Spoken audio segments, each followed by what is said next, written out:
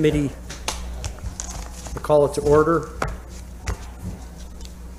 Mr. Maroon, if you could find a seat. Thank you. Yeah, just looking for the end of the bench of the Yankees dugout. Okay, the first item I got is a special permit for a restaurant and property located at 402 South Franklin Street. And we have Miss Lynn Mandela from zoning. Good afternoon. So this is in Franklin Square, and this is an existing restaurant that's expanding into another space and expanding the restaurant. Right. It's Margaritas? What's yes. it called? Yes, okay. And I've looked over the plans and everything. I have no issues with it. And since I'm any of my fellow counselors have any issues with it, there's not another member of the Economic Development Committee here, so let's go to the next item. All right. Special permit, this is 2118 East Genesee Street. This is for housing. This is for offices, okay. And apartments upstairs too, right? Well, the special permit was just for offices to establish this because it is a residential B zoning district, and yes, there's 915 square feet of office in Suite B and 1,061 of office in Suite 1. So there are 3 dwelling units on the second floor.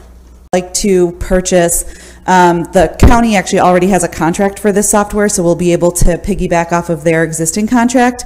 And this is for software which is called B2G now. It's kind of the industry standard software that states and local governments use to manage their MWBE compliance programs. So it automates a lot of those processes, and it makes it a lot more efficient and effective to run those programs. And I think folks will recall that our city auditor did a program audit of the MWBE program last year and recommended that we pursue this software.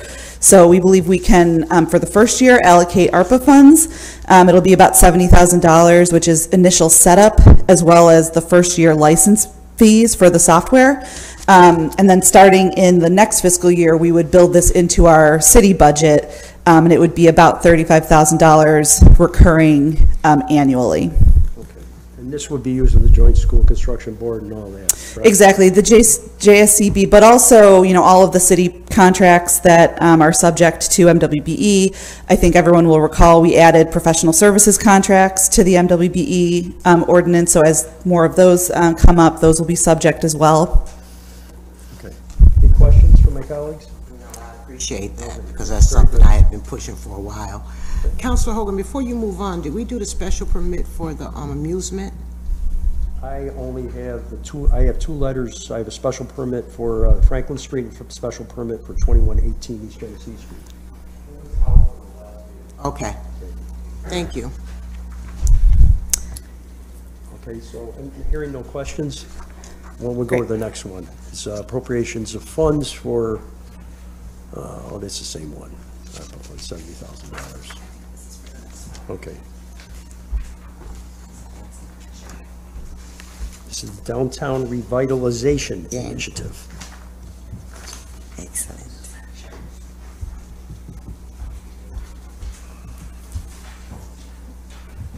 All right, counselors, thank you. So the next item is a request for permission to apply for a grant through Empire State Development for their Downtown Revitalization Initiative. I think folks are probably familiar with this initiative. It's been around for about 5 years. This is where the state provides $10 million in funding to a very specific target district within the city, basically focused on business corridor revitalization. So they say downtown revitalization, it doesn't necessarily mean the core business district. It really means, you know, a commercial district that we could make the argument has a, you know, downtown kind of walkable feel where we can encourage and create better density. That's sort of the objective of the program.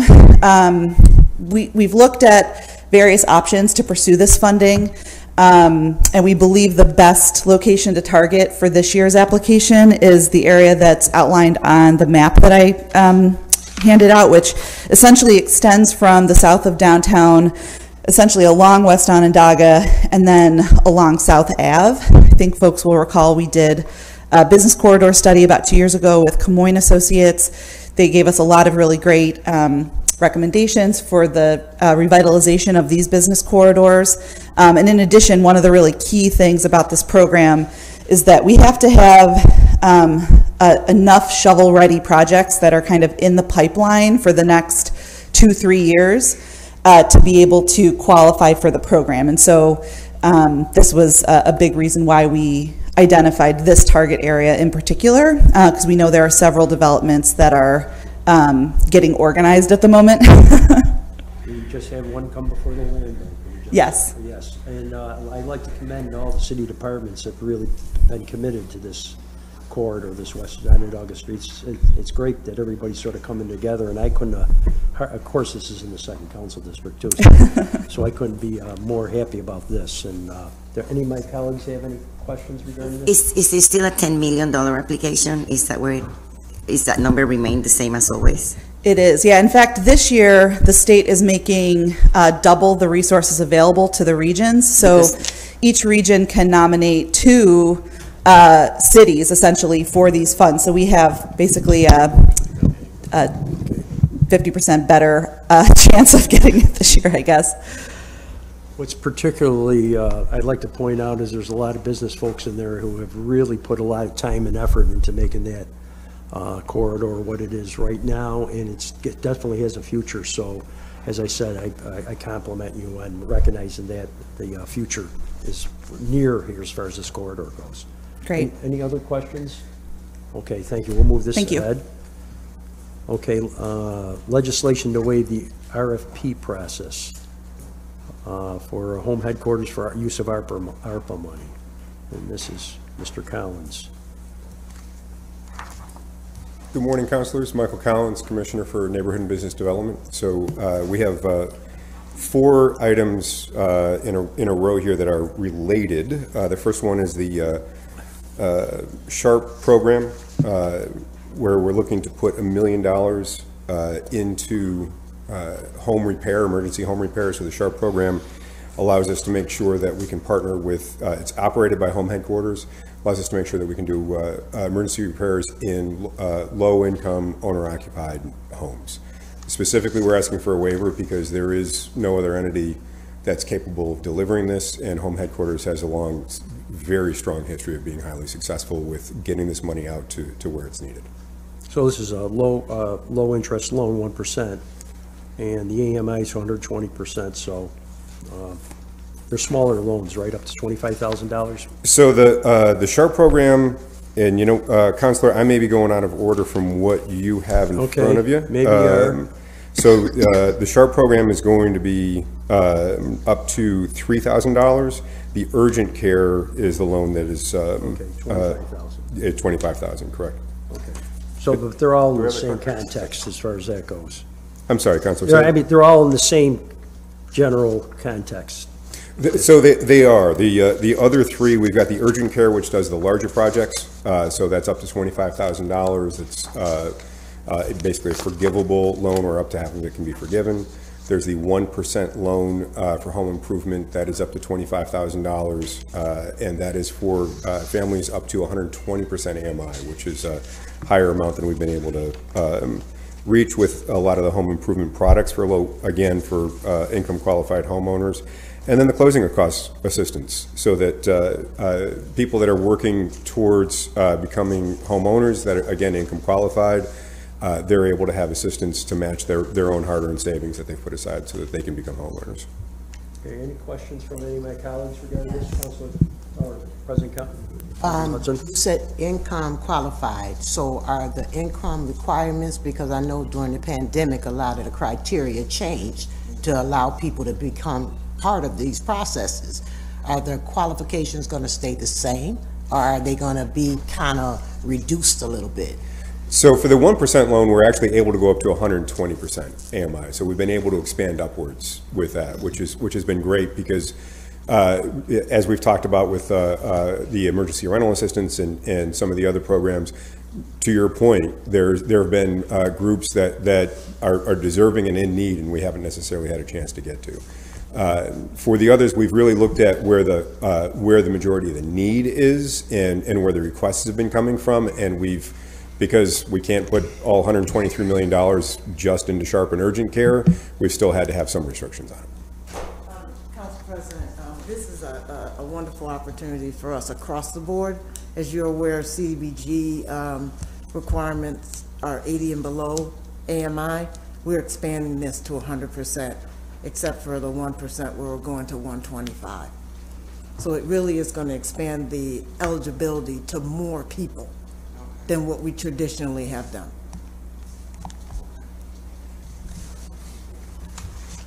Councilor Green? Commissioner, are there administrative fees associated with this from home headquarters perspective, and if so, what are they? Yes, Councilor, there's going to be a 10% administrative fee, which is considering the amount of money that they'll need to not simply get out, but be able to monitor.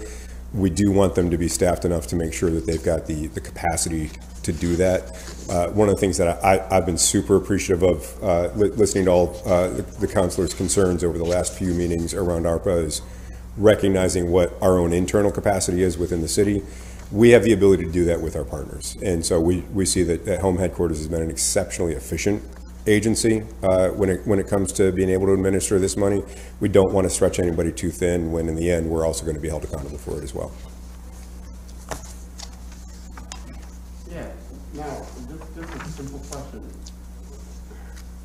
In terms of usage, how has the demand been in terms of people applying and people that actually get approved and actually get turned away? What's that like? Is it highly competitive, or where we have small amount of money and just too many people? So, Councilor, with your permission, we'll allow Carrie Quagg, the Executive Director, the true expert in that, to be able to answer that question for you. Yes, Kerry Quaglia, CEO of Home Headquarters, and I realize that this is a waiver of competitive bidding, which maybe sounds a little bit unusual, but for 25 years, Home Headquarters has bid on these exact programs under the CDBG program. We've been operating these programs for 25 years. For 25 years, every time you allocate dollars in each of these programs, they're spent almost immediately. We started the contract year with CDBG funding for virtually all of these programs on May 1st. That's the CDBG calendar year. They're all gone. The SHARP dollars are gone, the urgent care dollars are gone, the closing costs in May 1st till now. 3 months, it's gone. Are we confident we can get these funds out the door, within a year? Absolutely, and that's been our experience. Okay, that's great, and we know, we have, a population within our city that struggles. Right. You know, and they have all background of people. What's the diversity of the applicant that take advantage of these services? There is incredible diversity. We actually had a study done for a strategic plan that we were working on. Frankly, we didn't even know this in-house, but if you are a black family who owns a home in the city of Syracuse, and you had any home improvement work done, there's a 90% chance you got that at home headquarters, that funding at home headquarters. And maybe it's not, it speaks to the fact that unfortunately banks and credit unions don't always do the greatest job reaching out to minority households. Okay, my last question, Councilwoman. With the marketing, how do you do your marketing? Because I know, especially in my, I spoke to a neighbor, one of my neighbors, last year, you know. You can see that the paint and the doors are going, right? And she had no idea. Now, how do you do your marketing to allow those that have limited access to maybe internet and other outlets to be able to be aware of those stuff so that they can take advantage of these services? Yeah, and we try to leave no stone unturned. Obviously, it's on our website, but you're right, not everybody has internet access. We also rely heavily on all the other nonprofit agencies. Probably we get the most referrals, believe it or not, from you folks. The Common Councilors refer folks all the time. And organizations such as Jubilee Homes, NIDA, Syracuse United Neighbors are constantly referring people to us, as well as neighborhood and business development, because people call there looking for help as well. One quick follow-up on that. So Carrie, have you thought about maybe doing some of the black media or the media within the inner city core, like The Stand or Kenny Jackson? Have you thought about maybe doing some of that type of? We do that routinely. Okay. You got President Hudson? Michael, so why don't we just count these off? You had all these different pieces of legislation. I think we have my fellow councilors asked all the questions, but starting with the SHARP grant. So starting with the SHARP grant, we have, and forgive me as I put on my glasses here, we've got $1 million in the SHARP grant. Okay, and then you have, we go next to the $3,000 for the small homeowner. Well, so city's homeowner assistant repair program. So the SHARP grant has a $3,000 cap on it. Okay. So there's $1 million total within the SHARP grant. The urgent care then has the $4.5 million, and that's where it's up to $25,000. Okay, and then we have the the 1% interest loans. 1% interest loan, so that's going to be a maximum loan of $25,000 as well, and we're putting $1 million into that program. And then we go to the $500,000 for the.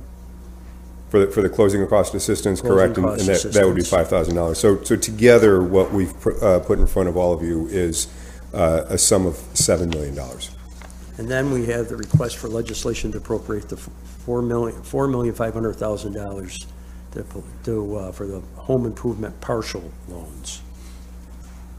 Correct. That is 50% loan deferred 7 years residency requirement. And that's the $4.5 million for the urgent care. Okay, so these were all, City Clerk, will these all be separate items? These will all be separate items on the agenda? Okay. And we covered everything, Michael? That's all that I have in front of you all. Yeah. Any other questions? I have one more for Carrie. So Carrie, the threshold have risen. It used to be 5. Michael just says 7 years. So the threshold has moved up for people to have to be able to get these grants. They have to stay 7 instead of 5. Yeah, well, they vary.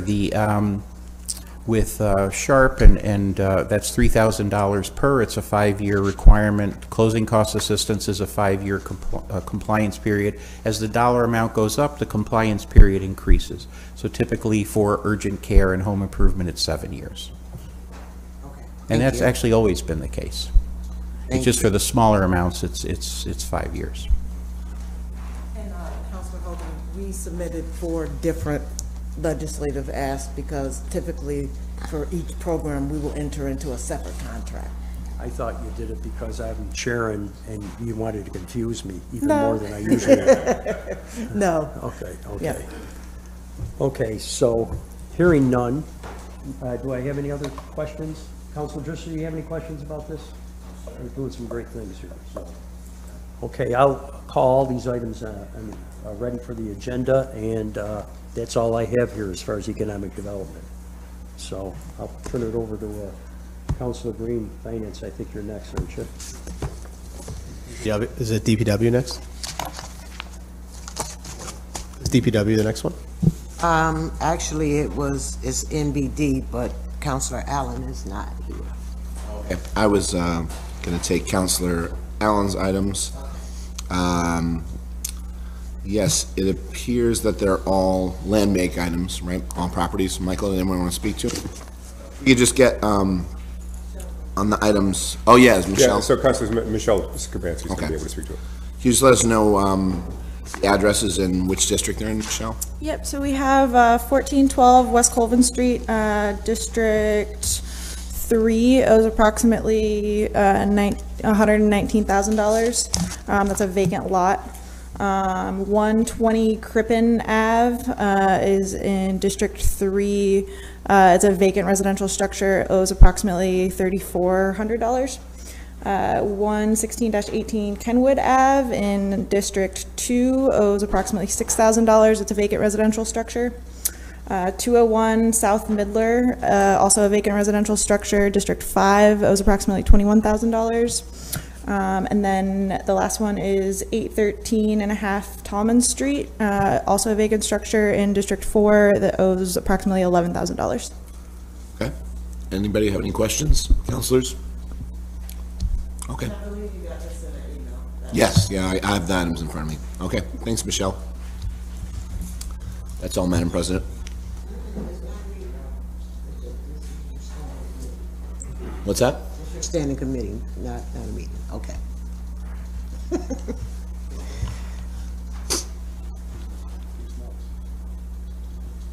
Which one's next, Madam President? Is it DPW? DPW. Okay. What's that? I'll take them. Yeah, sure. Okay. So on behalf of Councilor Carney, we can start with the Mosley Drive Pump Station. Which one is it? Oh, is Commissioner Awald here yet?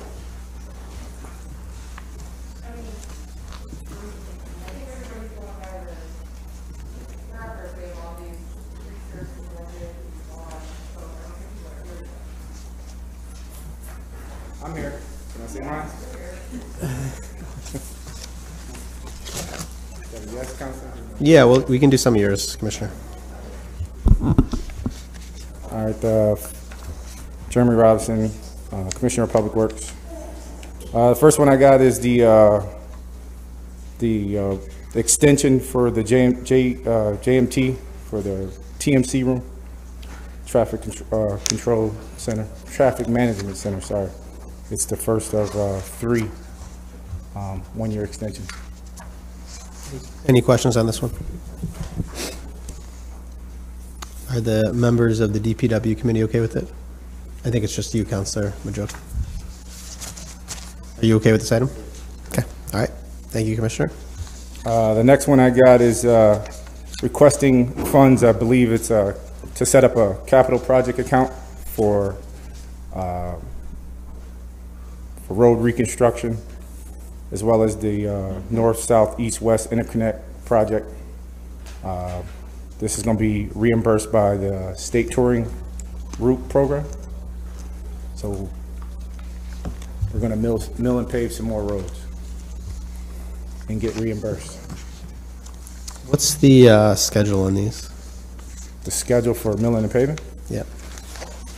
We're going to try to complete, we identified about 35 new roads that we can pave with the money. We're going to try to get as many as we can, weather permitting. So I could say maybe 75% probably be paved this year and rolled on to the next calendar year into April, May, June. Great. Any questions on these items? This item? You're good, Counselor? Okay. And the last item I got is the waiver for traffic signal parts for our traffic lights. This is supposed to have been on the waiver that we submitted, the waivers that we submitted before, but this one just slipped through the cracks. It's proprietary. I know you hate that, Prez, but these guys make us buy the parts and services through them, or avoids the warranty. So, Is it the same vendor for every traffic light, or do we have different ones for? oh, there's this. It's two. It's traffic. It's Eastcom and Northeast Signal. So we use a few. So, and this is slightly off topic, but when we're talking about traffic signal optimization as related to BRT, how does that tie in? Is there one model that works with and one that it doesn't, or how does that all relate? I'm not quite sure, Counselor, but I can get back to you on that. Okay. Any other questions on this one? You're good, Counselor Majuk? Okay. All right. Thank you, Commissioner.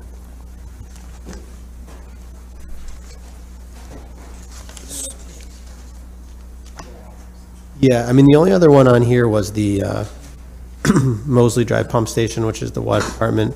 So we did talk about this one at the ARPA meeting. Are you okay with this one, Counselor Majuk? Okay, so we'll move that one as well. So then all the DPW items would be ready to go. So then we'll roll into finance then.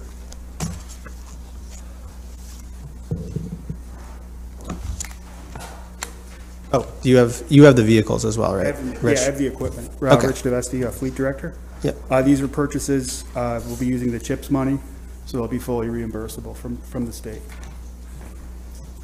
Just dump trucks and just road recon equipment and plows.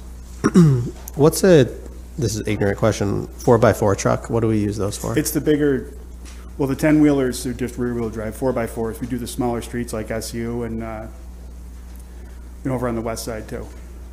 The 4x4s are just a little bit smaller dump truck. It gives us a little more flexibility in the smaller streets with the street side parking. Overall, what's our breakdown in terms of plowing between the larger ones and the smaller ones? Well, the larger ones will just be for the road recon, and the smaller ones, the 4x4s will be strictly plows. Okay, no, but as a general rule, out of our snow plowing fleet, how many of the smaller? Oh, we like to keep 6 4x4s, and we got about 15 10-wheelers that we use. Okay. And then we have a fleet of 4 F450s for the dead ends. Okay. So. Any other questions on this? Okay, we'll move that one. Is there other DPW ones that I'm missing? Okay, finance. So we can start with, who's here from finance? Matt. Okay, so we can start with correcting the tax rolls.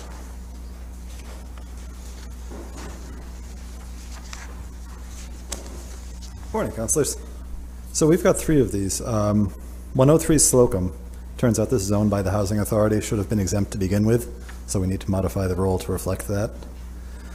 219 Furman, I guess, had an erroneous board up cleanup charge. Same deal, need to change that. Then we've got a little misprint here on the tracker. 205, 207 Scottholm Terrace, not Slocum. And that's the same deal. We had a board up cleanup, I think that was erroneously applied. The taxpayer called that to our attention, so we'd like to change the roll to reflect that. Okay, any questions on these items? Councilor Hogan, it's just you and I from finance. Are you comfortable with it? I'm perfectly okay with whatever Michael says. Sounds good. All right. Thanks, Matt. councilors. Okay, next we'll go to the downtown special assessment. America, are you presenting it, or is someone from,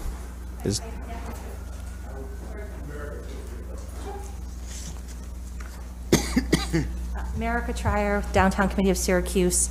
This is an execution of our annual operating agreement. So our budget was reviewed and approved back in April and May. So this then is just the contract to allow us to draw down on those funds based on the budget presented. Is there any questions on this? No.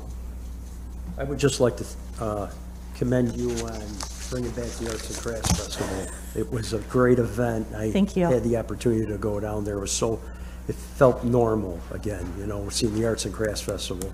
Thank you very My old friend much. Dave and Lori Reed down there too, so it was terrific. Yeah, appreciate your support. It was definitely a great weekend and the community came out. Thank you. Any other questions? Are you good with this one, Counselor? Yes. Okay, thank you, America. Cross Marshall Special Assessment.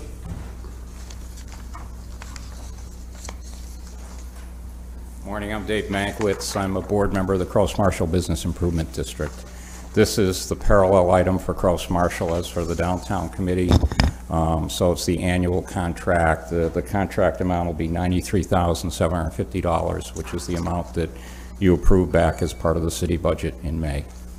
Most of our money goes for environmental maintenance and security, and then the insurance and the audit to support that. What does environmental maintenance mean? We have a person up there assigned every day to go through and clean the district. And so they sweep the place, pick up the trash, they shovel the snow off the sidewalks, they pull weeds, they do all that, they do that kind of work. Plus we do any repairs or replacements that might be needed in the district. So if you see a brick missing, if a tree dies, those types of things, those are all done in our maintenance program. Okay. Any questions on this? Counselor, you ready? Perfectly okay with All right. this. Thank you, Dave. Thank you. Thanks, David. Okay. Next, we're going to go into, I think this one's Budget Director Rudd. The bond refunding. Okay. Morning, Councilors. Brad O'Connor, Commissioner of Finance. So I've got two items. The first one here is the refunding of our 2012 and 2013 A bonds. This is more commonly called a refinance. The way our bonds are structured, we're locked into the terms of the bond for a certain number of years. After those years, they become eligible to be refinanced. The rates that we got in 2012 and 2013 were much higher than the rates we can get today. So we are proposing to refund these two bonds. Total refund is $20,200,000. Based on the estimated interest rates, we won't know the actual interest rates until we pass legislation and lock in on a refunding, but the estimated interest rates that we can get today, this will save the city about $1.8 million through 2033, which is the maturity date of the refunded bonds. Does this extend the term at all, or is it still the same? It does not extend the term, no. Just changes the interest rate, essentially. So this is a continuing process, right, Brad?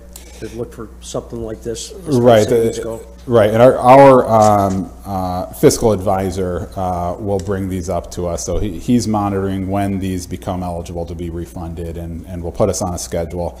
It's not every year, but at least every other year, one will come up that we can refund. And in today's interest rate environment, usually it's beneficial to refund these. Excellent. Is there some sort of fee associated with that? I'm just picturing from someone that purchased the bonds why you would allow this to be something the city can do. Well, when they purchase the bonds, they know that they're locked in for the 8 years. So, part of how they price the bond is taking into consideration the fact that these could be refunded in the future. So when we're purchasing new bonds, I mean, are there different options that some are fixed rate and some are potential refundable, or how does that work? They're all fixed rate, okay. But they will be fixed for a certain term. And so, the investors that buy these bonds will factor that into their calculations, and so essentially the value they give it takes into consideration the 8-year lock and the potential to refinance after that. So they're not valuing the rate that they offer on these for the entire term of the bond, because they're not locked in for the entire term of the bond. Are there other bonds that we could potentially do this with that we're exploring, or is this not right now? These are the two that become eligible this month. There will be more in the future. We have, I'd say 12 outstanding that will become refundable over the next 10 or so years. Okay. What's the eligibility predicated on? What limit, time limit usually is? It's included in the initial Okay. bond document. So it varies? Yeah. Yeah. Any other questions on this? Councilor Hogan, are you comfortable with this one? I'm okay with this too. Thank you. Good job. Thanks, Brad, appreciate it. Thanks. Second item I have here before you is request for authorization for an interfund loan. This is a $7 million loan from the general fund to the capital fund in accordance with New York State General Municipal Law, Section 9A. This loan would cover advanced spending on capital projects primarily capital projects that are going to be reimbursed by New York State or the federal government. The projects that Commissioner Robinson and Mr. DeVesti just spoke about are examples of the types of things that are going to be covered here. We have to outlay the funds, and we're later reimbursed by New York State. That reimbursement can come up to 5 months after we outlay the funds.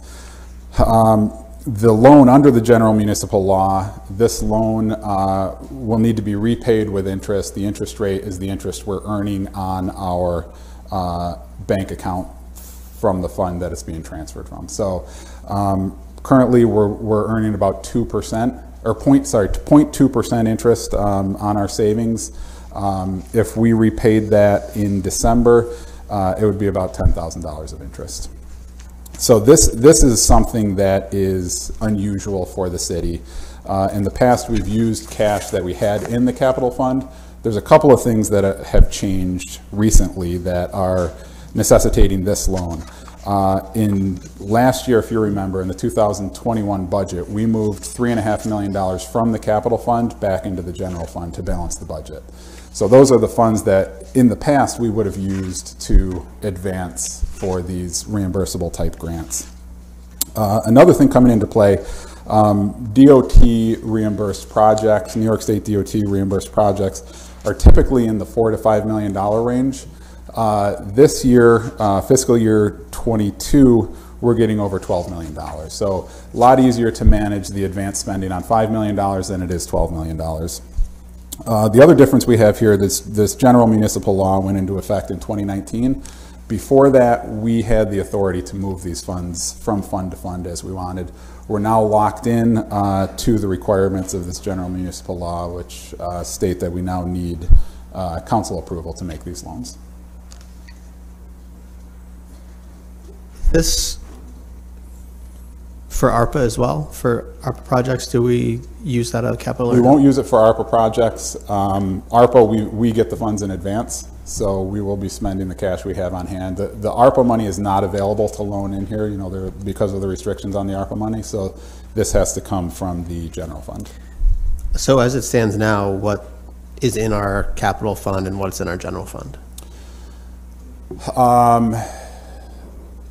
I'll have to get back to you. Capital fund, we have about $5.5 million. General fund, I'll have to get back to you on that. But enough that we're comfortable giving away 7? Yeah, we have considerably more than the $40 million we projected in the 2021 budget. We projected to have at the end of 2021. Other questions on this? Along the same lines, I was wondering if at some point in the future capital projects, if we could get something from the administration of what they propose to spend, use ARPA money and what they would use for capital money. I know there's certain limits because of census tracts and all that stuff, but I would like to see the strategy basically. And that's, I don't know if that's something you and Tim could work on with us too. Yeah, I mean, what we're talking about is essentially right now is a bridge loan basically until the state money comes in, right? Right, it is, and it's similar to a revenue anticipation note, which we've used in the past, but it's a revenue anticipation note from fund to fund rather than from an external party. Okay. Red, can we retroactively use capital funds for a project that's already been started? And the context here would be if we were to use ARPA funds for something, it turns out it's not eligible, can it then switch over to be used for capital funding? We can. You know, there are some steps we'd have to take, but yes. Well, suppose if the infrastructure bill comes through and we've got a project underway and we're using ARPA money, could we do the same thing, or we don't probably know that, right? You know, if we've already claimed that money and we've got to file, I believe quarterly with the Treasury, if we've already claimed that money, we can't then reallocate it, I don't believe. But if we have planned for that project as ARPA dollars and infrastructure money or other money comes in, we can reallocate that. Okay. My understanding also, this could be wrong, I've been wrong before, believe it or not. ARPA money, we can bank and collect interest on it, correct? Yes, we can. Wow. That's amazing. Okay. So it will be allocated a share of the hundreds of dollars we're getting each month. It's a general question, Brad.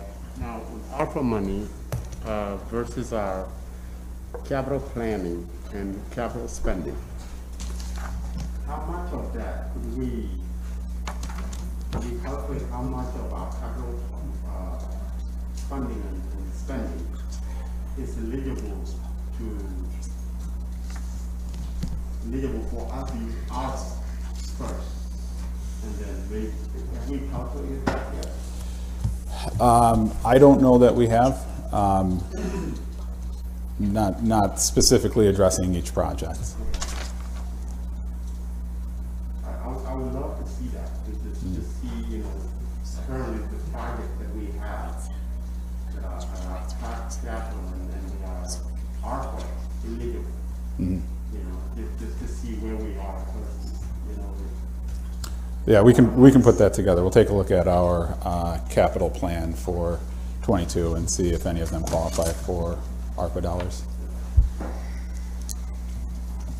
Any other questions? Are you comfortable with this one, Councilor Hogan? Yes, absolutely. All right. Thank you. Thank you. All right, the next one is a waiver of competitive bid for Salt City Abstract Independent Title Agency. Matt, is this one you as well?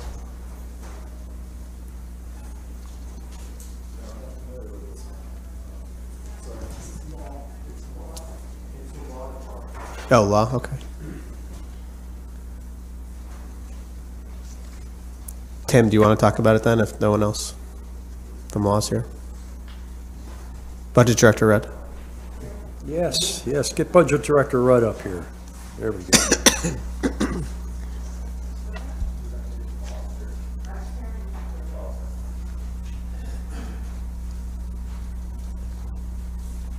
I think somebody from law is going to come, but I could do the IT one if you want to do that one because Dave's on vacation. Why don't you start there? So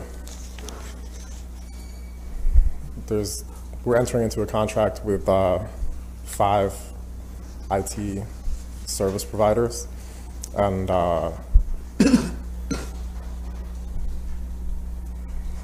IT basically budgets $250,000 a year to use outside consultants. So we now, the MWBE hiring requirements apply to professional services as of 2019.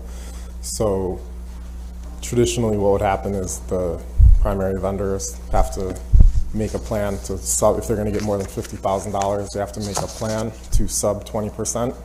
And that part has seemed somewhat burdensome and somewhat ineffective from my perspective. So we're slightly changing the approach. So Lamont Mitchell and I have jointly basically said, and law has said we have the ability to do this because we're basically making an alternative path to compliance for the MWBE stuff that's in line with the council's law.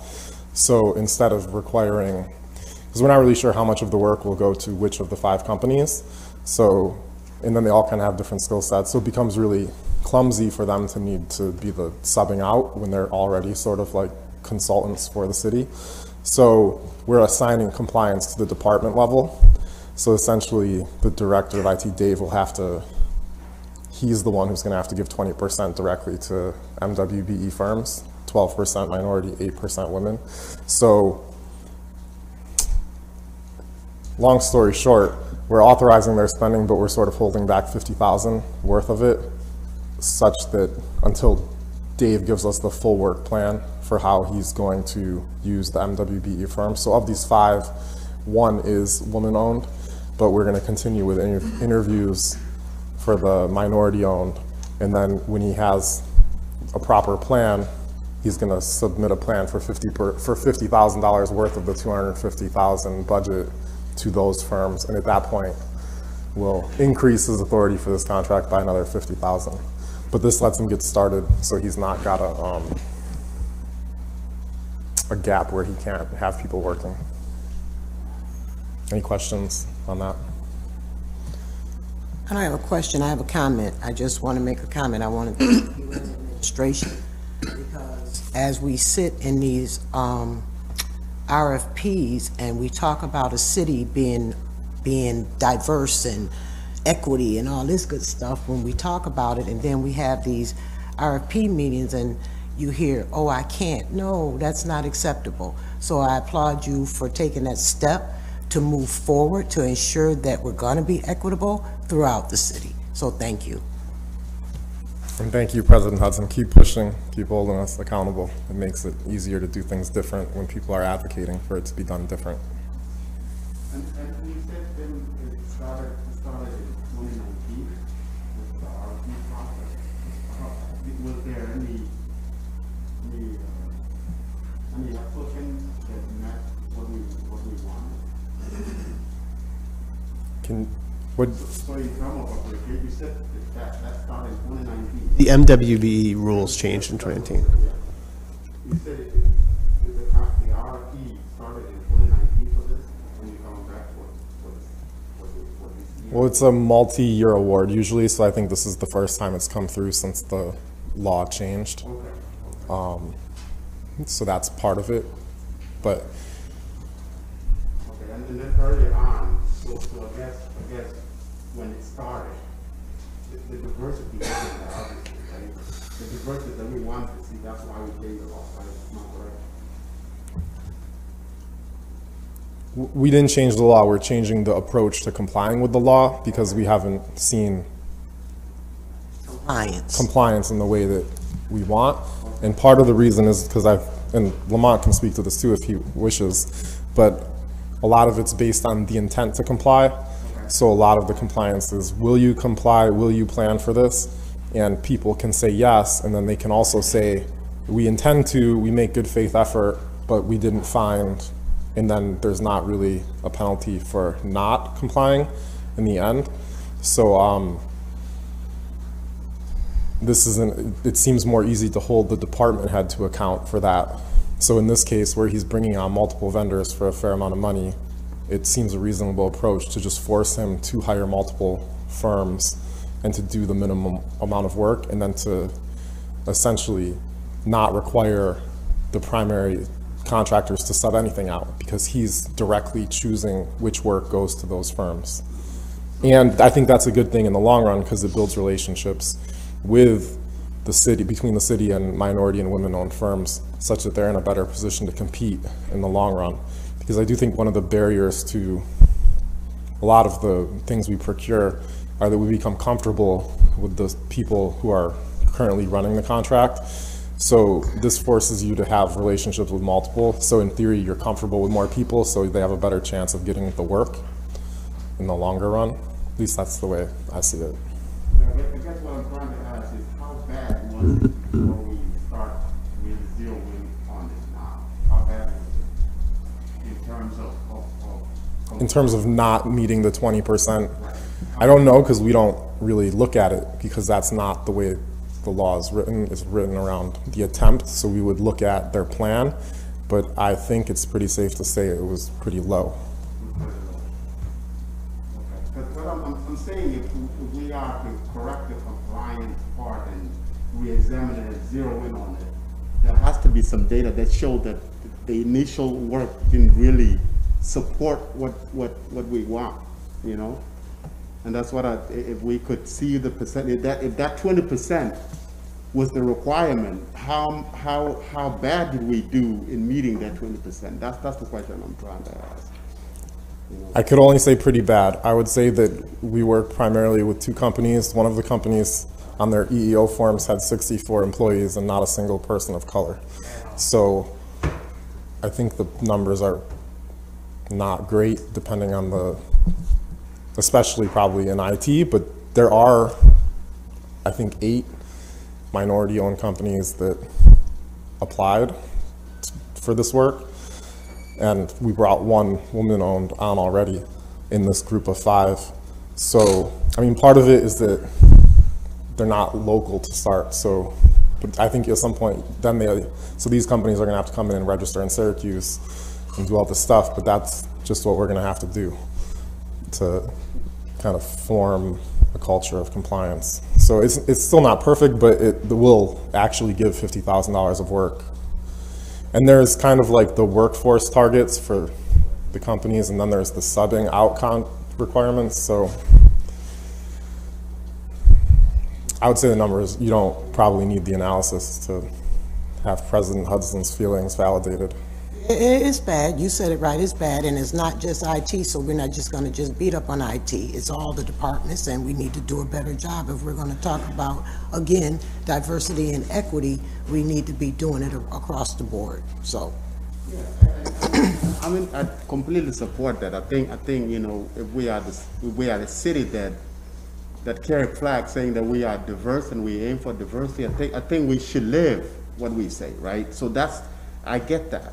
Now, what I'm trying to get at is that if we are to go out and beat up ourselves and say, you know, we need more diversity, we got to show how bad we are and where we want to go. And there's no better way to show that than to produce numbers and say, you know what, here's our numbers. Maybe with, you know, assumption and reality are different.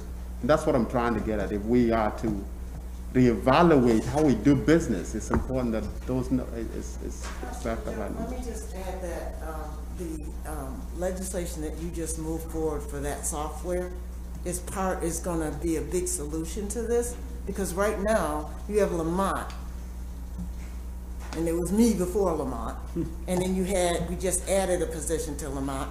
All of this is paper right now.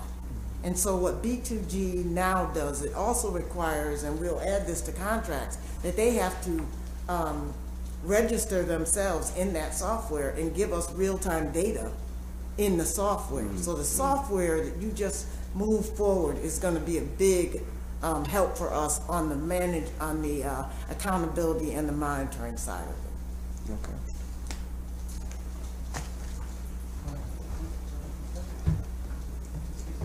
Comfortable with this one, Counselor? Yes, thanks for your efforts there, Jim. Thank you. To the extent you have questions about the actual use of the contractors, I think Dave will be here at the next meeting. Okay.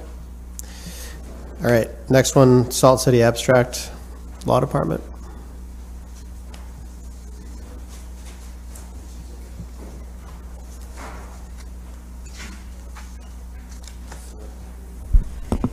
Good afternoon, councilors. Joe Barry, First Assistant. These are our annual waivers to procure the services of the abstract companies, which we mainly use to process the land bank acquisitions, in order to acquire the properties and do the title work so that we can then transfer them to the land bank. It's specialized work in that these companies have expertise in that matter, and we want to keep the process going to make sure the land bank properties flow on a regular basis. Any questions on this? If there's any way we can speed the process up, Joe, we'll depend on you, because we'll take all we can get, this land bank. Joe, what can you do about that? Just joking. Well, there was a state moratorium on seizing certain properties, so that was part of the delay with the COVID, but we'll get up to speed soon, Joe. We're doing the best we can to keep those moving. Thank you. Are you comfortable, Counselor? Yes. Okay. Thank you, Joe. Welcome. All right, the next one is on behalf of the Bureau of Research. It's about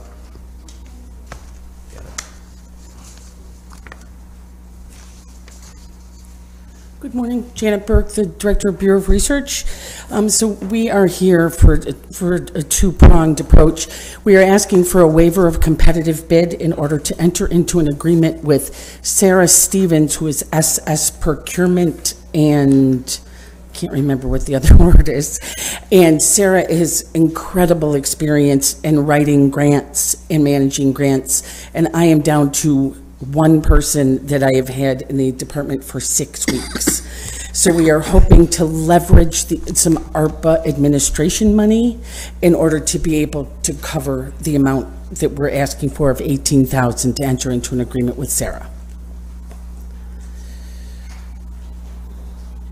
Janet, what about your 3 people for ARPA? How's that going? I actually believe I have found one. Actually, it was 2 people. I have a third position. I have a position open in my department, but it's not an ARPA-related position.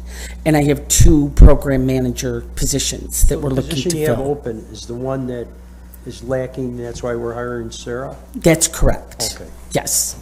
So and I think, I believe I have found one project manager, but it hasn't been completed yet. We're having some questions back and forth. Okay. Is the idea this would be just for the year, or would we keep her on after? Well, that? I'm certainly hoping that when we get someone in full-time in the position of the management analyst, that person would be able to take this over. You know, right now I'm concerned that we want to have all eyes out for whatever funding possibilities are out there, and right now we just don't have that capacity. And Sarah knows where to look, and she knows how to write them. She has all, the experience with every grant that we write. So this would be like for 6 months, and then we evaluate how it's going? Correct. And Well, then come back right. to us? It'll probably be until she's uses up the amount that we have there, which I believe would be based on 200 hours. Other questions on this? Are you comfortable with it, Councilor Hogan? No. Let's do it. Okay. Thank you. Sounds good. Thanks, Janet. And I believe that's all we have for finance, unless I'm missing anything. So that's it, Madam President. Councilor Hogan, you're up. Oh, I should have been before? Somebody jumped in front of me? You're up now. It's because you took so many Okay. items. Okay, so Parks Department. Commissioner. Crazy. Good afternoon, Julie LaFave, Commissioner of Parks and Rec. Hello, Commissioner. Hi. First one, I'm requesting authorization to allocate capital funds bonded $300,000 for upcoming Eastwood engagement. So the funds, I don't have the project specifically picked out yet, but it's to be used solely within the Eastwood Parks to be determined by massive public engagement that we're going to conduct starting next month. I don't know. No. What do you think about this, Councilor Driscoll? I'm a big fan, Councilor Hogan. And unfortunately, Eastwood is not part of the census tract, so we're going to use our own money, right? There's small so we already have, you guys already previously allocated 150 for a playground in Norwood. We're working through potential programming to be in Eastwood, then there's this, but correct, most of Eastwood is not in the ARPA, so that's why we're going for this. Good, let's go ahead. Anything for the Parks Department? Okay, Eastwood. and since I have Jimmy Mato here, I'm gonna skip, if you don't mind, for the donations for TNT and the Reisman Foundation. So there is a community member who has gotten grants for, sorry, I think it's item number 29 and 30, I can't, or 30 and 31, I can't see their half. But basically to accept funds from TNT in the amount not to exceed 75,000, it'll be slightly less than that. And then another amount from the Reisman Foundation. This is to install a spray feature, which has already been designed by the company that we already contract with that does our playgrounds. The city will be putting in a little bit from capital funds that I already have. And again, to install a spray fountain in Washington Square Park. Oh, and I'm sorry, it does say 67,500. So what's the total cost for the spring? The total cost is, I think it's 115, give or take. I can get you the total breakdown if you'd like, yeah, but whenever. the city contribution is going to be around 30,000. And so we're getting donations for how much? 67,500 from TNT. Okay. 15,000 from the Reisman Foundation, and then the city, through my capital accounts, is covering the rest. Is this Maureen, Jimmy? Maureen? Yes. Yeah, terrific woman. God bless her. Every neighborhood should have her. Something like that. So this is terrific. Okay. Okay, and then while we're in Washington Square Park, the next one is just to receive a donation of a 12-foot bike rack from Walmart to be installed. It's from Mr. Meyer, I believe. It is, yes. Yes, well, of course. Good for, good. Okay. Any questions on any of that? I have a quick one. Yes. The bike racks that we use with Got You, they're still up in areas. Are we gonna leave those up? So I think that would be a different department. That might be a, is that an Eric Ennis question? That's actually not by, they're in parks in addition to other locations, but I think the city is working on. Or are you gonna There you leave them go. for them? Yeah, Eric can take it. Glad I stuck around. Good morning, councilors, whatever time of day it is. So the city, we are executing a new agreement with a new operator for our bike share system. Instead of formerly Gotcha, this company is known as Veo Ride. So what they're going to be doing is we're working with them on the locations of the hubs. They're going to be implementing the existing infrastructure that you do see right now that aren't being utilized. A lot of those hubs will remain in place, but we're going to have more bikes available. Scooters will be coming to the community as well. So that infrastructure, we can actually change the branding. We'll be able to just change it from Gotcha to Veo, but it's still all going to be part of the synced bike share system. So as you're seeing them right now, they're not being utilized. The whole plan, and this will be implemented in 2021. All those hubs will be able to be recycled as a part of the new program. And when will that happen, Eric? So I believe we have not officially, the parties have not executed the contract agreement yet, but I know both sides have been reviewing it. We've been working with the law department, and implementation of the system is planned for this year. So fall is what we're expecting. Gonna have winter tires on them? Say that again? Gonna have snow tires on them? You know, it is intended to be a year-round system. So it's a very durable bike, and we're promoting all modes of transportation year-round. So. Okay. All right, thank you. Eric. Okay, Commissioner, where we leave off? Tree lighting? Yes, the tree lighting. So I'd like to authorize the execution of the final year of the contract for the sound and spotlight for the production of the tree lighting with the hopes and anticipations that it'll be a live event again. Yeah, right. Okay. Any questions on this? Okay. I don't, the next item is to amend. With this, Councilor Driscoll? Okay with it. Because I didn't go through the official. No, that's all right. Washington Square donations and all that? I'm with it. I'm with it on all of them. I think you're. It's a 2-0 vote right there. Okay. Item number 28, would like to amend a previous ordinance. The years were just mistakenly put in the ordinance that's attached to the letter. The letter was correct. So this is just to correct it so that we can actually start to use the Park Road sidewalk paving funds. Okay. Let's see where we got there. Okay. And by the way, very good job. And that means, so the Park Road, now will we get a list of what Park Roads and sidewalks? I have the original ordinance here. The locations weren't changing. Oh, they're not changing, okay. I don't see the original. Well, get that list to us if you could. Okay. And the final item, which is 31, accept a donation. This is for a historical trail marker, designating where the Lafayette Trail was, where Lafayette actually visited. So it will be installed and maintained by the city, but this is just to accept the donation of the actual marker. I think City Auditor Maroon welcomed General Lafayette when he was here on that occasion, right? Perfect. Any question, Councilor Driscoll? Those are all my items. Okay. Thank you. Thank you. Okay, Parks is done. President Hudson. All righty, Councilman Majok.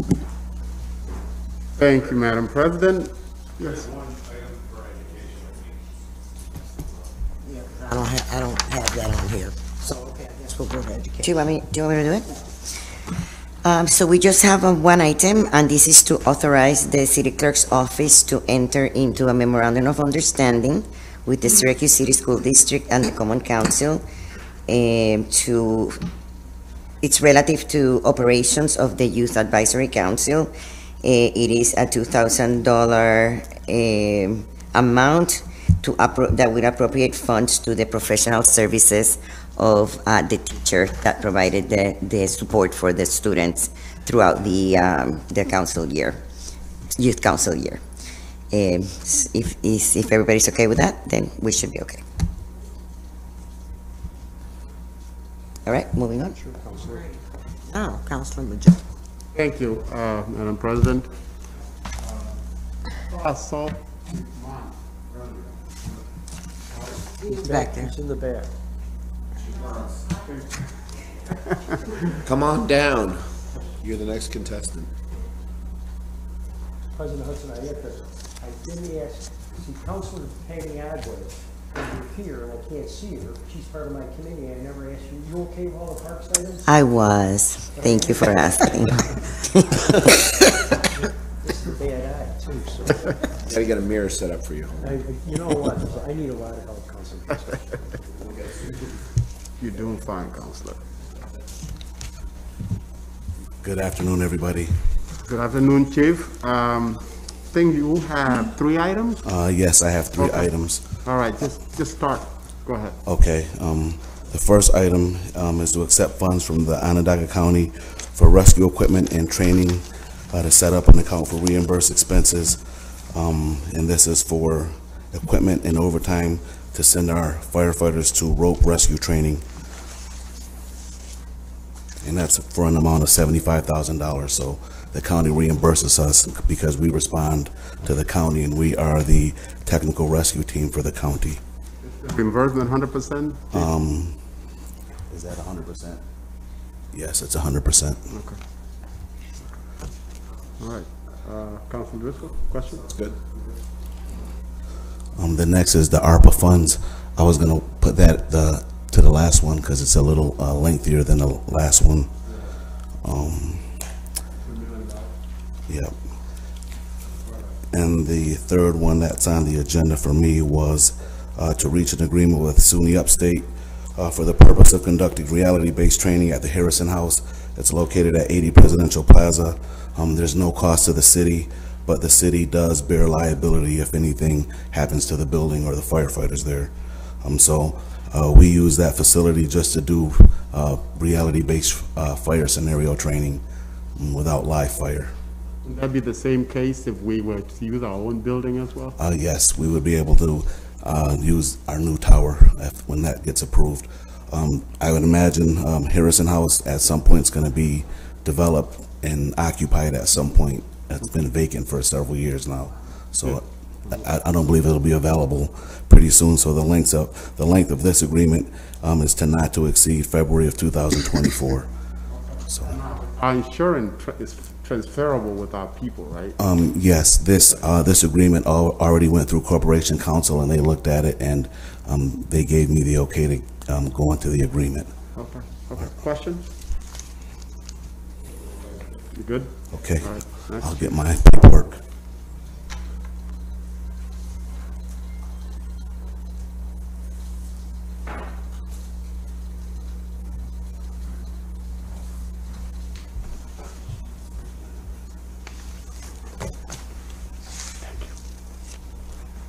Is this the game plan, Chief?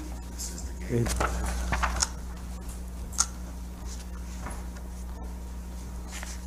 was handing out cash.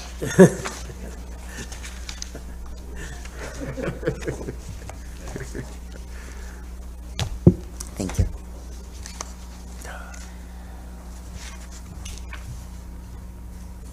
All right. That's it for you, right, Chief? That's it. I was going to speak about this. The 2000 one? Or this one here? Go ahead. Come on.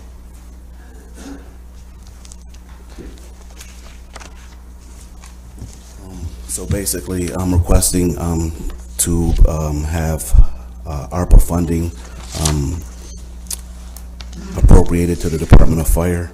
The packet that I gave you is just a bullet point of all the information of the facts of the details of the need and the benefit for the firefighters and the citizens that we protect.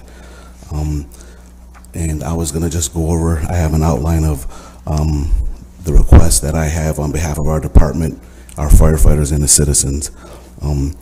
We're hoping to get this $2 million to upgrade the Syracuse Fire Department Regional Training Facility located at 312 State Boulevard. And these funds would be used to build a state-of-the-art training facility.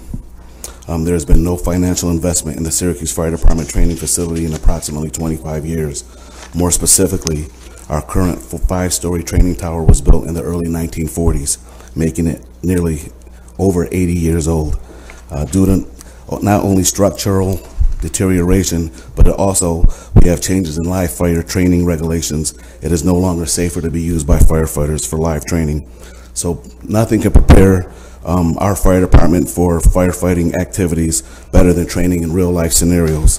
The proposed tower is meant to simulate fires in not only high-rise and mid-rise buildings, but we will also be able to simulate operations in buildings that have been converted into loft-style apartments over the last few years in the city. In these types of buildings, the work that the firefighters have to do is very labor-intensive and very dangerous.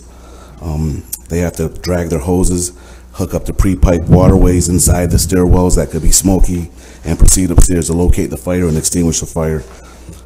A stimulus investment in our training facility would be utilized to provide exactly this type of essential training that we are certainly and currently unable to provide for our Syracuse firefighters.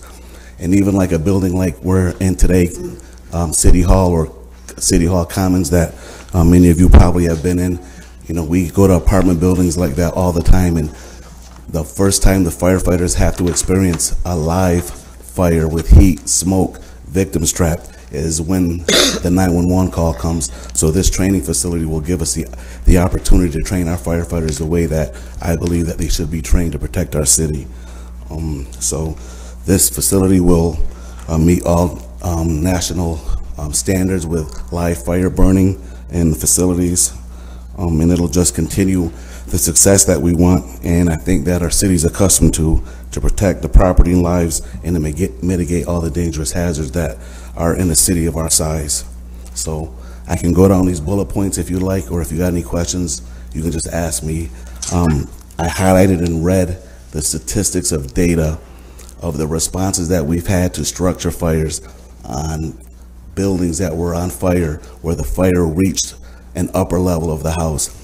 And when you see those statistics, I think the request for the training facility kind of speaks for itself. We're hurting people, civilians are succumbing to their injuries, and we're having fatal fires in these types of buildings that currently we don't have the facility to train our firefighters. So if you have any questions with the highlighted information or the bullet points, just let me know. I will say that I think not only ARPA money, but a lot of information comes before you, and I think this project will benefit every census tract in the city. There's buildings on all sides of towns. There are people that we respond to on all sides of towns of our city. So I think this is an equitable use to spend the money, that it will benefit everybody and it will keep our firefighters safe. So I can go into the process, I can go into the money, anything else you'd like. Oh, this is good. If anything we can do to improve and enhance the training, the process of our firefighters, is a good thing for me. How much use would something like this get, Chief? So we would use it all the time. Our on-duty firefighters would use it all the time. It's some of the things that we identified a few years ago. We wanted to do more hands-on training, and then when you look at statistics like I provided you, we have no choice but to do. We train a lot. I think this past year we trained close to 30,000 hours. The goal is to use it constantly, and when there's opportunities for other people to actually use the facility, we would certainly welcome them. As you can see, I have a list of about a dozen other agencies that currently use the facility. But one big thing that I'd like to note is the New York State Association of Fire Chiefs, which I'm a member of.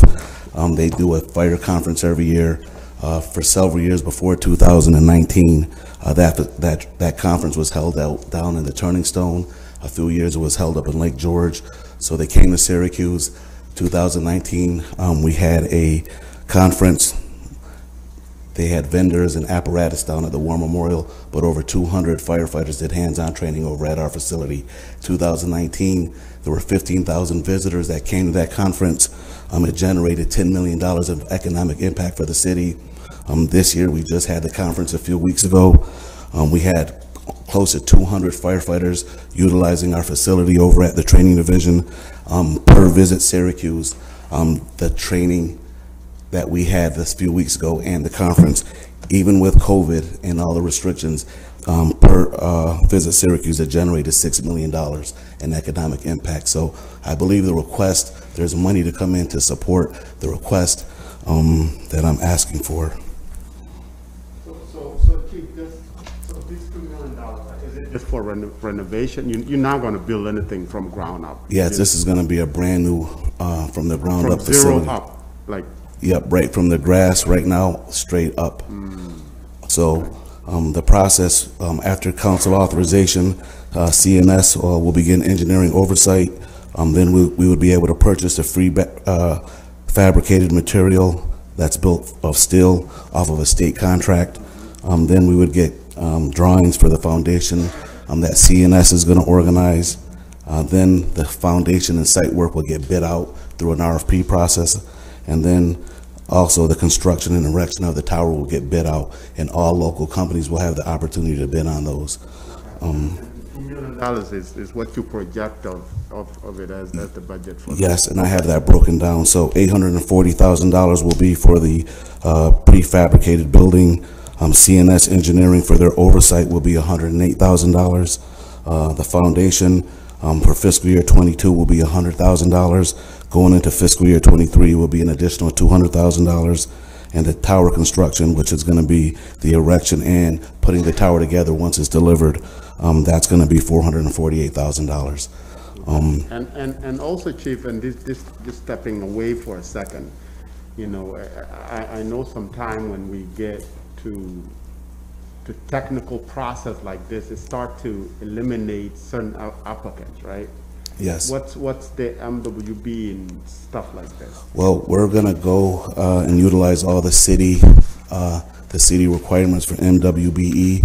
I'm not sure if any of those particular companies will be able to bid on this, because it is a specialized skill that you have to put this tower up, because there are standards that has to meet. NFPA 1402, it has to meet certain standards. Can I just say, because we're going to bid the project out, we don't want to get into the details of the project right now, because anyone bidding would know exactly what we're looking for instead of giving us but the procurement process will follow the processes that Budget Director Rudd gave us. Now with that, Chief, you said there are other local agencies that will be using the facility, right? Yes.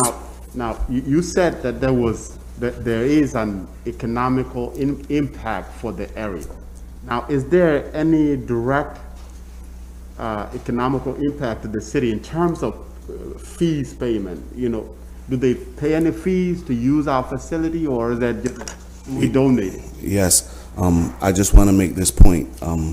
The top priority of getting this facility is to make sure our firefighters are safe in doing their job and to protect the people in the city.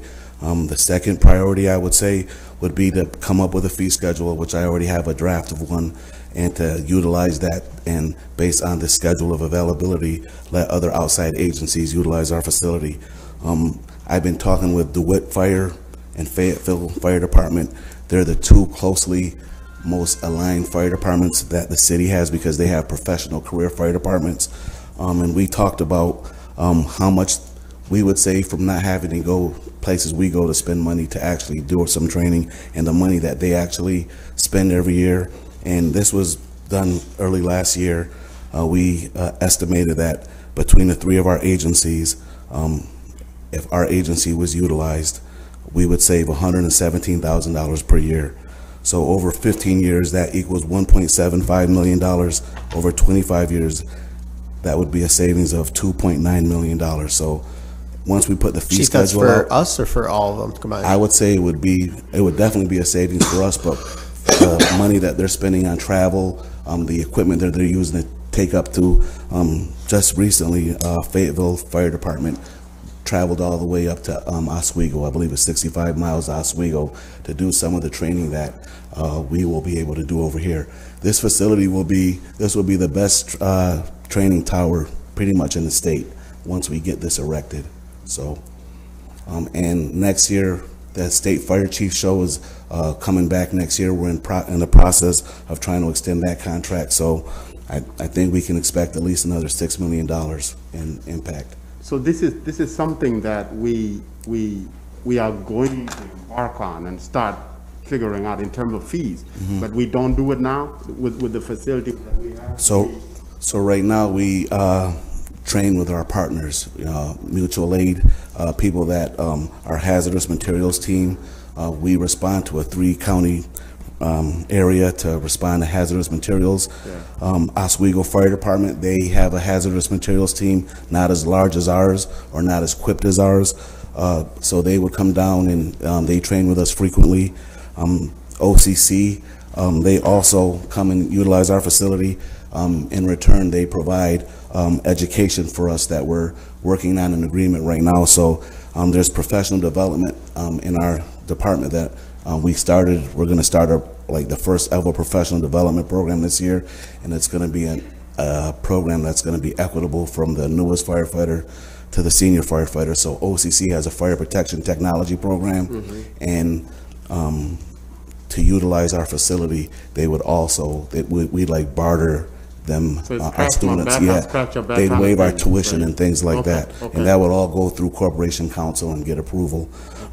One thing, I would have been mad at myself if I didn't bring this up, because there's a lot of things we've been working on that I think are really great.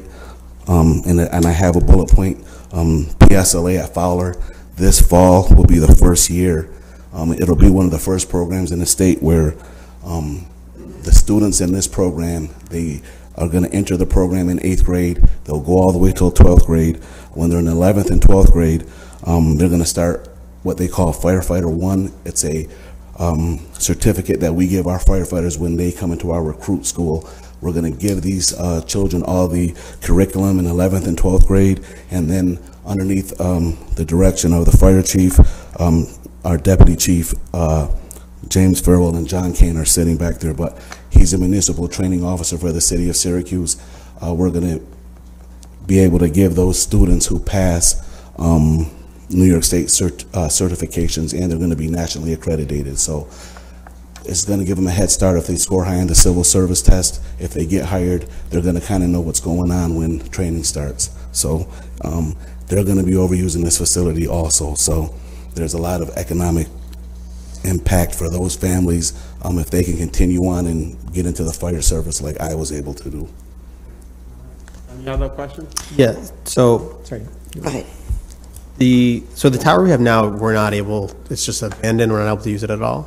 Can you say, we can do like cardiovascular things, like, we'll have firefighters put on their SCBA and their 80 pounds of equipment and walk up, but they can't, we can't light any fires in there. If you look at the picture on the pamphlet I gave you, that was one of the first years to simulate a live fire in a 5th floor building. It's like if this room was on fire, if this was converted into apartment buildings, and this room was actually 2 apartments, which this is what is going on in the city right now. To have the firefighters pull up out on Washington Street and have to drag hoses up here to the 2nd and 3rd floor and find the fire. That second picture is kind of like what we would like to simulate, them going to a higher level of a building, looking for the fire and extinguishing it and searching for victims and all those types of things that we have to do. So right now we cannot do that at all.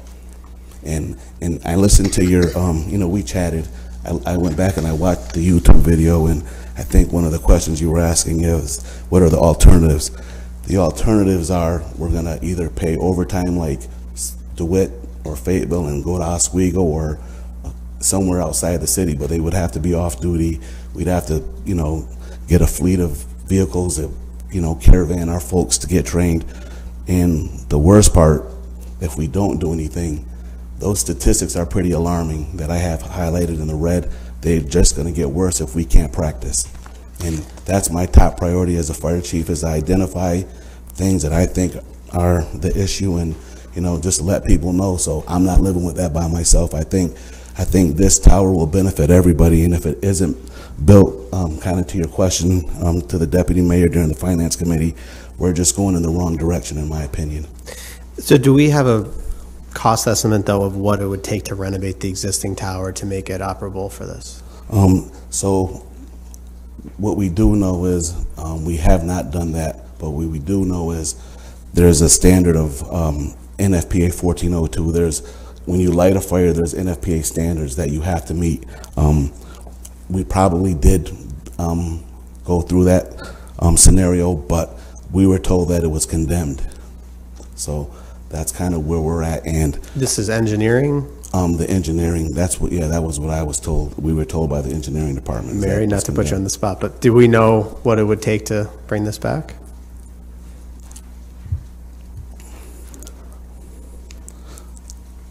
But I will say this, that building, it wouldn't suit the needs of what we need today. That building's, this part of this tower that we're planning on building is a 3-story residential part, which any 1, 2, and 3 family houses, most of our fire fatalities are in those 2nd and 3rd story buildings, where over on Garfield Ave, there was a female named Mahogany Starling. She was in the attic. She couldn't get out. This building, if you look at the design of the proposed building, we're going to be able to train our firefighters to stretch a line into the attic more proficiently than they can now. And we're just trying to keep people from not being able to make it out of buildings and keeping our firefighters safe. So I think the new safety standards that come with this new building, I think it's, in my opinion, rehabbing that tower that we have now compared to this opportunity we have in front of us with all the other ARPA money that's coming in front of you. To me, this is one of the best things we could spend the money on, because it's going to save somebody's life one day, and you can't measure that in money. It's somebody's life you can't measure in dollar signs. And I know we have to be responsible, but this training facility is over 80 years old, and we haven't done anything in 25 years to help our firefighters. So I just want to say that, I think the new tower is definitely the way to go. But can we get an engineering? So what makes this inoperable now, and do we have any idea what it would take to bring it back? Mary Robison, city engineer. I'm not familiar with the condition of the existing training tower, but a building 80 years old probably is in need of substantial renovation if it hasn't been touched. And did you say you want to make the tower higher? Yeah, it's going to be 7 stories, and this is 5. Right. So, I mean, we can take a look at that, but renovations are not cheap. Okay. And if we wanted to expand it to a higher height, 7-story versus 5-story, you'd have to look at the foundation, whether the foundation could accommodate those additional stories. And probably 80 years ago, they didn't anticipate having to, expanding the tower to be higher. Would it be more effective to build something from the ground up? Right. Has the building codes changed in 80 years? I haven't done an analysis of that, President Hudson, but I would say yes. I don't know to the extent that they've changed, but yes, certainly codes have changed in the past century. If I could, Chief, just a clarification here. I got the capital program from 21, 22, and it's got the training tower. You're going to do it in 23, and they got you down as $1 million. Yes. So this is twice the training tower? The goal was to request money over 2 fiscal years to get the building, get the site work down, and to move forward that way. I'm sure they got it's just $1 million. And they got $250,000 in borrowed funds and $750,000 in to be determined. Yes, I think initially I asked for $1.5 million. And one of the things that are going on now that I believe everybody knows what's going on with construction materials, the prices are skyrocketing. When I first proposed this to the senior staff, I think the price went up 30% on all the materials. So the longer this is in the hopper, the goal is to try to secure these, secure it, get your approval from the council, and secure everything we need so we can keep the funds right where we need them to be right now. I know we talked a little bit about the other entities, but so who else has a tower like this in New York State? And there, to my knowledge, down in New York City. They have something down in New York City, but there will be nothing of this height in any of the areas around here at all. Yeah. I mean, look, Chief, the fire department does great work, and I don't mean to be asking questions like that I'm not. Oh, no. But I think the obvious question for us is, you know, a city like Buffalo, Rochester, which has significantly taller buildings, Yep. you know, has a fire department without this state-of-the-art facility. And yes, it's a good thing to have, but when we're carefully weighing all these things, is building the best facility in New York State the right use of these funds? And that's, I think, what we're just trying to figure out. So part of it for me would be, you know, what are the alternatives, where we can get training, and how do you weigh those overtime costs, and do we have that analysis versus building our own? Okay, I can tell you that the city of Rochester has a state-of-the-art facility they built in 2001 with some of the same partners that we're looking to have a fee schedule with. The Buffalo Fire Department has a similar type of training facility that they are able to train their firefighters at. We're the 4th biggest fire department in New York State. Downstate, Westchester County, they have a training facility, but as you all know, it's so dense down there. They provide mutual aid between Yonkers, White Plains, New Rochelle. They're working in and out, and they have people that are different departments that they're all career, they're all paid, that they all have the same interest. When you leave outside the city of Syracuse, there's 58 fire departments in the county. We are the largest. We go on half of the emergency calls in the county, and there are only 3 other paid fire departments in the county. So I would say that the fire service in Onondaga County compared to other places is fragmented, and that's why other places have the ability to join in and build things and do stuff like that. So I will get some of the information for you that you're asking for. I might call you to double check to make sure we're getting exactly what you're asking for. Do you have an estimate of how much it would cost to maintain this? Well, I believe every 8 to 10 years we would have to buy panels that go inside the rooms where we provide fire. We would burn fires. We estimated that would be between $10,000 or $15,000, but we would be able to try to absorb that in our budget every year. And I got to double check on the pricing of that, but that's what we're expecting every 8 to 10 years. We would have to reline the paneling of the rooms where we light fires in. And potentially with the generated funds from training others, yes, maybe you can mitigate that cost. Yes, and you know, I talked to the person who oversees the OCC's program. They want to come down and donate props, and they have an associate's degree program where they graduate and they go all over the United States to get jobs from the program. I was on the phone with him this morning, and he wants to partner up and do some things, but we've been talking for, this is like the 3rd, going into the 4th year. I have identified the need to build this tower before I was a chief. I had conversations with emergency management, you know, but trying to get people to actually come and submit money to help, it's been a lost cause, I would say. And it's just hurting our fire department, I would say. See, Chief, I'm just still fixated on this $1 million when we did this capital thing to be $2 million. So maybe you could give us a breakdown. What's the difference? What are we getting for $2 million that we didn't get for $1 million that you asked for? So, and that was, there's different types of buildings you can get. So I got to double check on to see what the price is for that. But like I was just saying, right off the bat, you can add 30% from when that was approved last October, November. When it was presented to the council. Well, it's in the plan for next year, I would say, but when I first presented that price, it was based off of, you know, pre-COVID, before construction material. Correct. So, but, yeah, I mean, just, it's, yeah, you know, I mean, something that, you know, we look over these things and all of a sudden something like. And I will tell you this, Councilor Hogan, and to be honest, when I requested that money, we weren't shovel ready. So I requested the money. When we start putting the plan together, we were gonna build like a 3-story. We need something more than we got now, because right now we don't have anything. So as we start putting the plan together and figuring out everything you actually need to be shovel ready, this is the price that we came up to. So the request is to spend up to $2 million.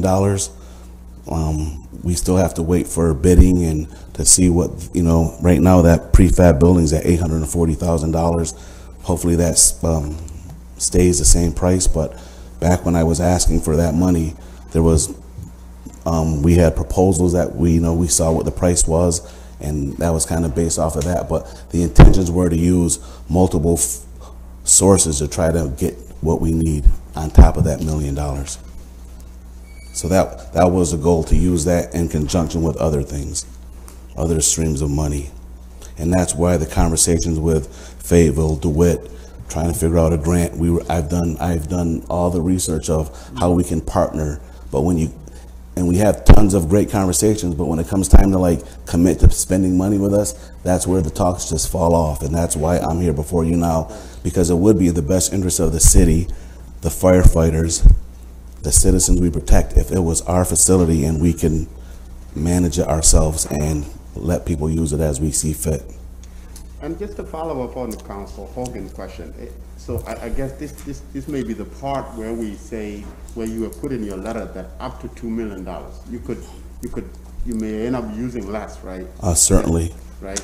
Certainly, we have to wait to see what the estimates are on the site work and those types of things are, how much it's going to actually cost for the foundation. We got an estimate, a pretty good estimate that's what it's going to cost, but then that's where the dollar amount came from. And any other questions? Sitting here in my head, maybe you said it, Chief, but maybe I missed it. So outside of Rochester and Buffalo, how many smaller fire departments do we actually help work with coming to our city? so I will say that we get called frequently to go respond. We got called to go up to near Black Lake for a fire, and based on the request, we denied the request to go help them because it was outside of our capabilities to do it. New innovative tower is built, training facility is built, would we be capable of bringing in other fire departments from our region? Because you said the closest one is what, Rochester? That's close to our size.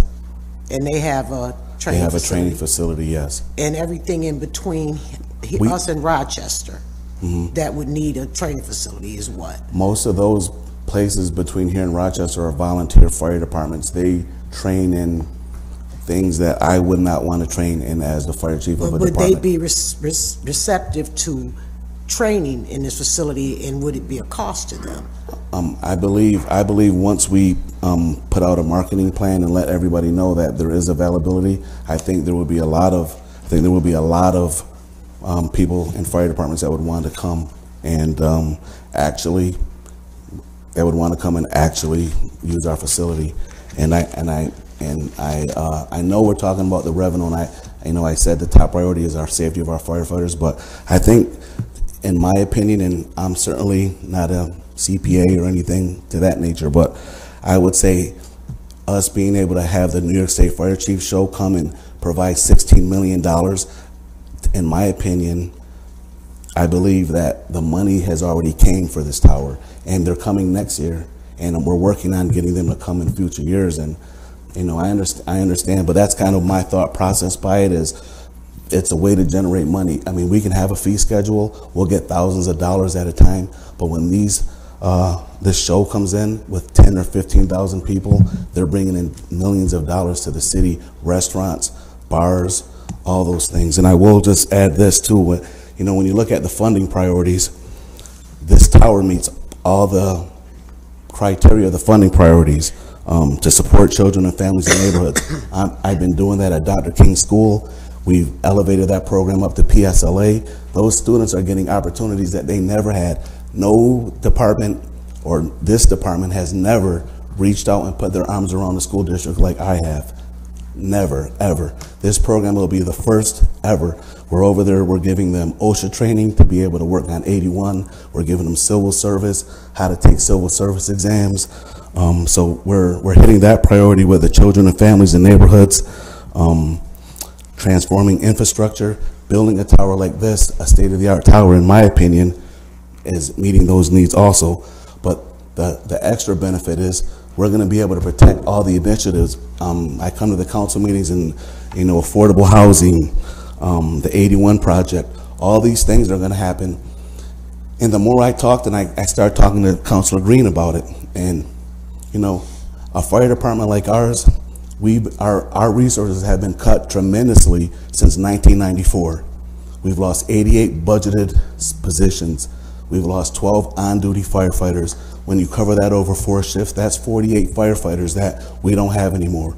We've lost 6 fire companies that are responding in the city. So where all these new developments are happening, when 81 is coming up, where everybody's pushing for this affordable housing and let's build all these lofts, and I think it's a great idea, but at the same time, the people that are sworn to protect it, we're diminishing our resources. Over the last decade, there were 14 fire trucks that we should have bought that we never bought, that when, you know, thanks to the council, we're almost right where we need to, and that's why I came to the point where I'm asking for a fire training facility. But those 14 fire trucks that we didn't buy over the last decade, based off of a regular scheduled purchasing program that a fire department of our size that protects a city like ours, that was $14 million that we should have been given.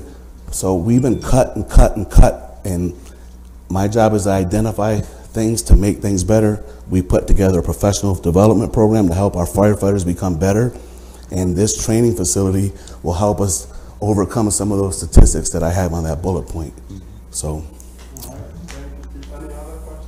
Just a comment, this training facility could even expand into inviting other states to be trained here. Like, for example, Puerto Rico sometimes sends their firefighters to Texas. Yeah. If we found something in the East Coast, that would make it a lot, more effective. I'd be all for that, Counselor. I'd be all for that. So that could be another, generating. 100%. I'd support that 100%. Where is it located, Chief? 312 State Fair Boulevard. It's between Genesee Street and Hiawatha Boulevard. Can you say that again? I said that? Yep. Okay. The second council district. You excited by it? You know, I think we have to question any expense at all and anything, and how we use the ARPA funding. And, I certainly, the chief and his fire department is probably the best fire department in the state. We all know that. But every department in the city of Syracuse has undergone cuts since 1994, because literally we don't have a tax base in this city. And I think sometimes people who work for the city don't realize the financial constraints the city has. So certainly as we weigh what we can spend and what kind of revenue we generate, we know it, and we've had to make those tough decisions. So, this is not something any other department hasn't gone through. I understand. And certainly there's members on this finance committee, Councilor Green and myself, Councilor Bay, Councilor Carney. We worked with the administration, and we had to make all the tough decisions on furloughs and layoffs and everything else that through that whole pandemic year. And, it was really difficult at night when I saw my old department, the City Parks Department, when I knew what we laid off almost 80% of that department during the pandemic. Yeah. So we've all had to make tough decisions, and I understand and I congratulate on your spirit as far as the fire department. Mm-hmm. And when I first met you, when I saw one of my heroes in city government, the picture of Chief Hanlon behind your desk, it certainly struck a chord with me. So I appreciate your enthusiasm for this, and we'll weigh it. That's all. And I understand. I'm not isolating the fire department as the only people that have been cut. I'm just speaking on behalf of the department as the fire chief. And when I talked to Councilor Green, I think you made a comment to me on the telephone that, some of the deficiencies that we talked about, and I believe, I can't remember exactly how you stated it, but it was, you guys look like you're great from the outside looking in, and I thought about that after we got off the phone, and I think about this all the time. The reason why, and certainly other departments, other different types of organizations outside of city government have to make cuts. But the fire department, our Syracuse Fire Department, the reason why it looks like that from the outside in is because our firefighters die. We've had 42 firefighters die in the line of duty. When they come into the fire station every night, me as a fire chief, based off of the bullet points and the information that I'm telling you, that I see the deficiencies, they're putting their life on the line to go and protect our city, and we're building more buildings and we're doing great economic development.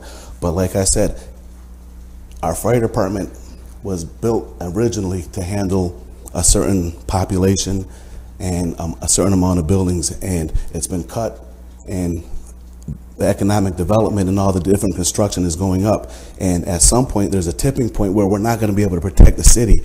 One, with the manpower on duty, or two, they're not going to be trained properly to keep putting out these fires. Station 7, Station 6, they were the downtown companies who went to all the high-rise buildings. Now, Station 1 is that fire station. They're one of the busiest fire companies in New York State. When they go on a call, because they're always on a call, now we're bringing in other companies that historically have never come to these type of buildings. And they're, in my opinion, as a fire chief, we need to have a better level of training. And I respect your questions, and I thank you for your time, and I'll get back to everybody with their questions. I just want to say thanks. Any other questions, Councilors? Well, thank you, Chief, for doing all the best with what you have. Like Councilor Hogan said, I think, you know, we are proud of the department and the work that they do. And you know, we know the position that the city is in, and that you make us look good with what you got. And you know, we are going to continue to appreciate you for doing that, and continue to do the work with your team. We thank you very much. Thank you. Thank you all. Colleagues, I appreciate the questioning, and Councilor Green with Finance, I appreciate that, you know, you guys are doing your due diligence. And we talk about all the other departments that had cuts, I get that. But if not taking anything from any department, please understand that. But if Parks is cut, nobody's gonna die, okay? Fire department, people die. And I guess I'm just a little more, I don't know, because I've seen the houses burn up on State Street when 6 people died in the house. So I guess my thing is, all departments did take a cut, but between police and fire, people die when it comes to public safety. Well, President Hudson, you're right. The police and fire, you did lay off. Can you say that? You didn't lay off. Correct. In the police department. I mean, families lost, you know, subsidies and things like that. And the other city departments and people who were laid off. And I get it. And certainly, their next paycheck. So, I mean, those are some of the decisions. Certainly, we. It was tough. I know. It was tough. I know to cry. And, you know, and we were responding. I mean, we were going to the COVID patients. When you closed the engine company up there on Fayette Street, what prompted my decision to run for mayor the last time? Because of that, because I worried about public safety. But you know, we have to weigh all this money too. You know, so I understand. We're not, you know, I just kind of wanted to, you know, because you know, I had a discussion with you, Councilor Hogan, and Councilor Green, and you know, I think after I talked to you, it was kind of like, oh, this is a steep ask, but you know, I try to lay out today how it touches everything that the city's doing, all the priority points with the ARPA money, all the affordable housing, the goal of the city that we want to do. The fire department has to be trained to meet those standards, or we're going to be putting another name on that plaque. And the last thing I want to come in front of you and say, and do like this, and just say with the emoji doing this and say, I try to warn everybody, but I see this happening, and I'm here to tell you today, we need to do something differently with our training division. But I respect your conversation and your opinions and your questions, and I will definitely get back to you all. Thank you. Thank you, Chief. Okay. I'm good with it. Now, thank you, Chief. Honorable Maroon, just a quick question for you. Have we done any assessment, especially with our buildings and other things that could potentially, like what is being proposed here, to see the potential of revenues that we could that could be generated from buildings and facilities that we allow the community and other agencies to use? Have we done some auditing to see what could potentially come in and what we are losing? No, not in the year and a half that I've been here, we have not, and I don't know of any prior, and no awareness of any. Okay, is that something we can do?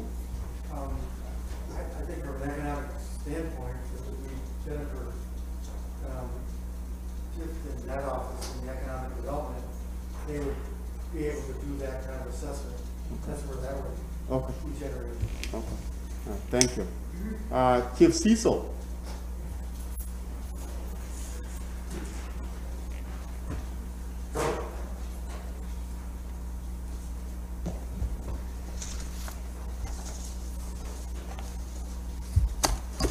You're not coming here with another towel, are you? What's that? You're not coming here with another towel. No, we left the most controversial item left for the last one, which would be Neighborhood Watch, the budget for Neighborhood Watch. So, and there's also an item for a grant, which Janet's going to handle, Janet Burke. But I have Tony Borelli here. I mean, I could stand up here and tell you the value of Neighborhood Watch. All of you know it. We work with them as partners. We put out crime prevention tips all the time, work when there's a crime trend going on in neighborhoods. But I think you'd probably rather hear from Tony exactly what he does with the budget, how many neighborhood groups he's created and all that kind of thing. Thanks.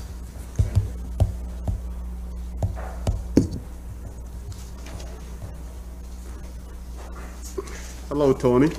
Hello, councilors. Thank you very much. Yeah. We're here requesting our annual budget. We have submitted the budget the way we have within the last 3 years with no changes, but we have done more with the same. We have a great working relationship with SPD.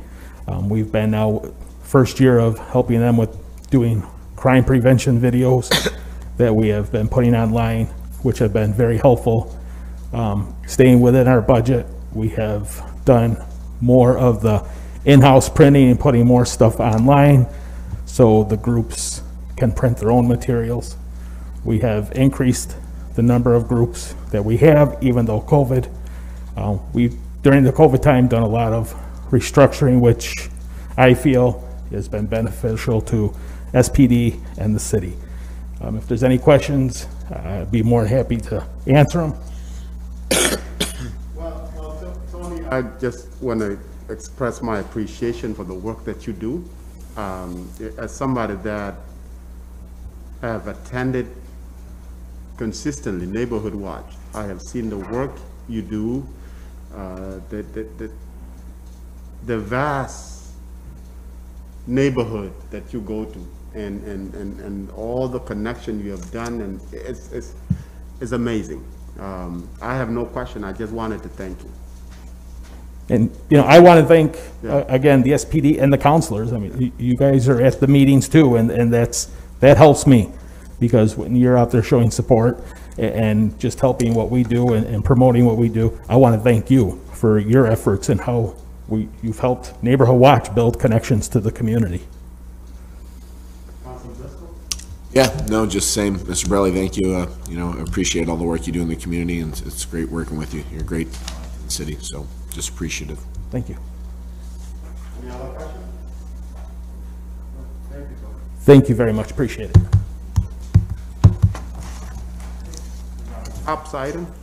Yes, so the second item is, I think Janet Burke's going to take it. It's a grant item. Thanks. Yeah. This is great. I get to see Janet twice. Yeah, I love pulling up the end.